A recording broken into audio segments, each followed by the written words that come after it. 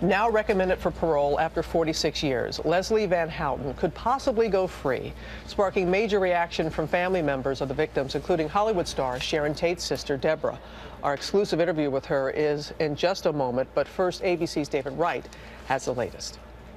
Who cares if love is love? She was called the next Marilyn Monroe. Sharon Tate as Jennifer.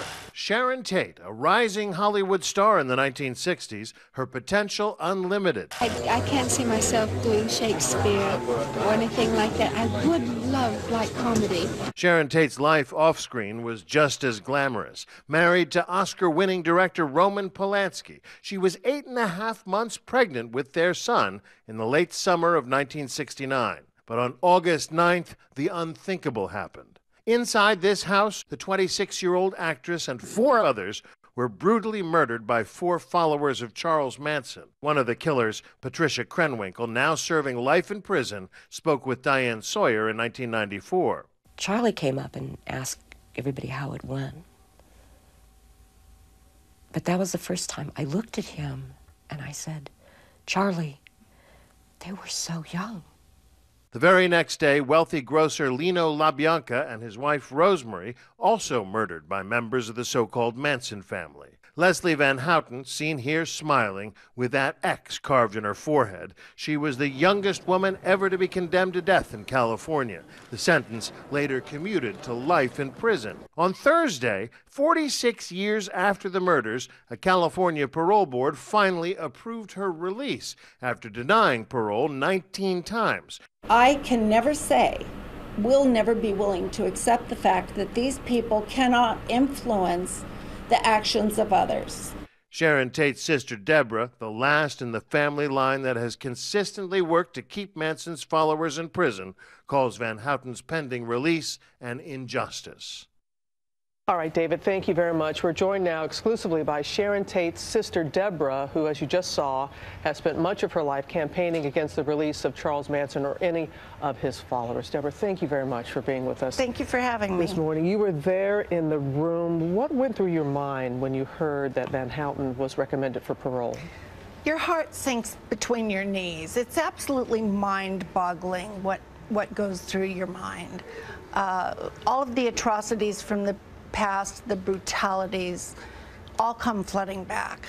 Deborah, you've been very vocal, and you're reaching out to people across the country, and you set up a website. Can you tell us about that? Yes, it's Manson, no parole for MansonFamily.com. And what does that entail? This entails a nationwide petition to get signatures to go to Governor Brown. He's the next safety step. These people are domestic terrorists, and once they're released, they can go anywhere in the United States. Parole isn't even the catch net. We have to stop this before it happens. You speak about Governor Brown, and he, in January, rejected the parole recommendation of Bruce Davis, a Manson family associate. Does that give you hope that he possibly will do it in this case with Van Houten? I'm hoping. That's our only solace, is that he will stop this parole in the case of Van Houten. And you're aware that part of her sentence, that Van Houten was eligible for parole, and she is described as a model prisoner. She has received her bachelor and master's degrees. She's helped with groups within the prison system. What do you say to those people who believe that perhaps she does deserve at this point to go free? I do believe in rehabilitation program. It's good that she got those, but this woman is a monster. I sit as far away from her as you and I are now. You can feel the vibe. They are still sociopathic individuals and capable of great brutality. And we always tell people that they need to remember the victims' families. And you say you think of your sister every single day. Tell us a little bit more about her. Every single day. Tell us a little bit more about her. Sharon was physically a perfect specimen, but her heart and her soul were equally as beautiful. Had she lived, and the rest of the people that died in her home that night, they were all productive, young, happening people that would have been philanthropic. They would have been of great service to humanity. They would have been a plus to society. And